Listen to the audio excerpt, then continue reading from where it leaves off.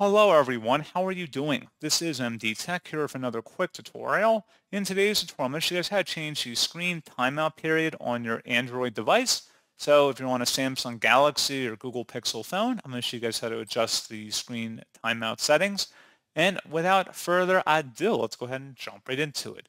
So all you have to do is just swipe up on your home screen and select the setting gear button here. And then scroll down and select display and touch. And now you want to go and select underneath where it says lock display, select screen timeout.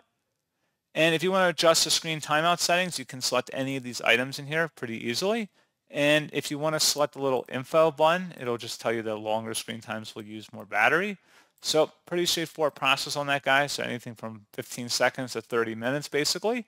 And that's pretty much all you have to do.